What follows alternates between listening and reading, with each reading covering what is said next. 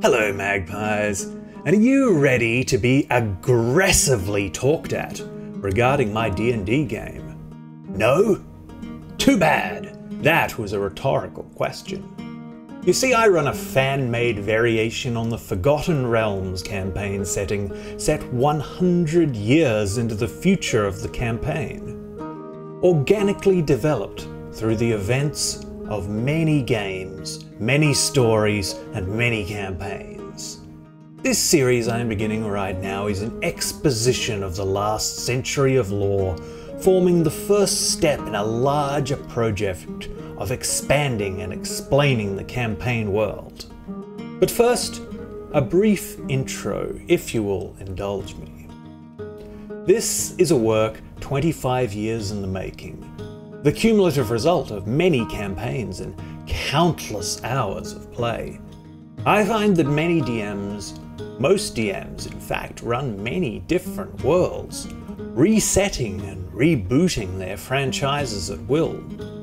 Me, I have one, this one, and the conclusion of each campaign informs the beginning of the next. This is the aftermath of 100 in-game years of lore. Life imitates art, as art in turn imitates life. Across the scope of these games, I see my adult life unfold, beginning as a generic fantasy and becoming a manifestation of my worldviews and my desire for social justice. From escapism to a symbol for my presence in reality. More than mere stories, fantasy writes analogues to the future and envisions dragging it, kicking and screaming into being. As I completed my degree in medieval history, specialized in popular religious expression, heresy, witchcraft, and classical languages, these themes became more prevalent in the story verse. Thus, the Forgotten Realms became darker, grittier, and the historical analogies written into the world became more pronounced. Therefore, I present Faerun as a world at war. Not just narratively, but epistemologically. At war with colonialism, bigotry, and patriarchs by dragging them into the spotlight vis-a-vis the opportunity for their defeat in the safe spaces of gaming. A world at war with the ignorance of whitewashed medievalism and the misconceptions of new atheist YouTubers retroactively pantomimed villains of faith.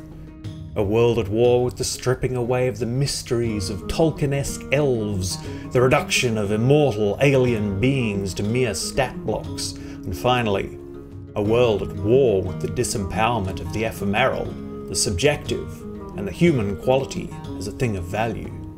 A war for the heart of the humanities, in a world that seeks only technological exploitation. This is my story, told by the path of my life, which I now hand to you to make your own. To draw out what appeals to you and to discard the rest, to find fertile ground to make the allegories of your own wars spring forth and do battle. Such is the nature of this intensely political game we play under the guise of innocent escapism. I have 3 aims in this larger project of publishing my campaign world, and these aims extend beyond this mere series. First, I wish to extol the storyverse I am so proud of creating beside my players. Second, I wish to convert valuable content from former editions of this game for use in the 5th edition. Thirdly and finally, I wish to blow my own horn and force upon an unsuspecting reader my bloated overestimation of myself and of my opinions about this hobby. I hope that you will find at least one of these objectives palatable. That out of the way, gather round, magpies, because I am going to tell you a story. The parts I have taken from source material I shall display on screen, and the rest developed organically through the cooperative storytelling that makes this game truly special. Let us begin. First, with a legend. In the nation of Kalimshan, ruled by genies of power equaling demigods, there is a tale of one of the gods of the Jinn, known as Brahma the Creator. Brahma was known to be a womanizer, and much of the conflict in Kalashite mythos derives from Brahma's tendency to bestow divine boons and powerful gifts upon mortal women he pursued. In one such legend, Brahma desired a woman who was in love with the sun. In order to please her, he cooled the sun until it could be embraced without danger to her person, and then he enlarged her until she was big enough to embrace her love. But while the sun was cool on the outside, inside, a fire still raged, and the pressure of her embrace caused a supernova explosion of unimaginable destructive power as the ring of fire swept outwards from the sun through the solar system, obliterating planets in its path. Vishnu the Preserver, another of the gods of the Jinn, he raised his finger through the middle of the destructive ring and caught it. Thus was created the Sudarshana Chakra, a chakram of unimaginable destructive power, capable of killing gods themselves. During the Great War between two families of Jinn, the god Vishnu took mortal form as a charioteer to aid the demigod Arjun, whose father was king of the gods. Enraged by the sight of cousin fighting against cousin in this brutal civil war, Vishnu tore the wheel from his chariot and caused it to manifest as the chakra. Seeing the weapon and understanding that the world was mere moments from destruction, Arjun fell to his knees and he pleaded with the avatar of Vishnu to show mercy. Vishnu relented, but now the weapon had entered the world, and what had been done could not be undone. Our story proper begins in the year 1371 by the calendar of Haptos, during the later Goblin Wars, where the forest kingdom of Cormia was nearly overwhelmed by an invading army of orcs and goblins, both of which stirred up by the ancient elf dragon Nalavara. Far from the front lines of this conflict, in the tiny village of Oakhurst, an adventuring party formed that would reshape the history of the world. These stalwart guardians were known as the Shields of Oak and Rain. The roster of these heroes varied, at sometimes becoming a mighty warband, and at others a tiny group of specialists. But there were four among the party who held the greatest sway. Firstly, the three founding members: the elf Linshavari, the wizard Gelderak the Green, and the half-orc Rektig the Mighty. Joining their number later, and arguably becoming the most influential among them, was the heir Genasi Aaron. To provide a complete list of their number would double the size of this history, so I shall mention only these four for now. Our heroes achieved local fame by saving the town of Oakhurst from an evil druid who tended to an undead tree, grown from a living branch and watered in the blood of vampires. Thereafter, the Shields attracted the attention of a certain half-elf known as Mendril Bellerod. Bellerod was a rising star of the Royal Heralds, ostensibly a spy organisation begun by the Cormyrean king Azun Obaskyr IV. to root out treason among his nobles. After adopting Aeron as his protege, Bellerod hired the Shields to set out upon an epic quest to recover the shattered remnants of the ancestral Sword of Cormia, so that it might be reforged into a weapon capable of defeating the dragon Nullivara. This quest took many months to accomplish, and it caused the Shields to become wealthy and powerful beyond their wildest imaginations. Late in the quest, the Shields were witness to the fall of the great city of Arabel to an orcish horde of unimaginable size. The civilian population would have been slaughtered were it not for a war wizard named Simon the Magnificent, who managed to teleport the entire population, some 20,000 men, women and children, to safety. However, the magic took such a toll on Simon's body that he was aged to the point of death.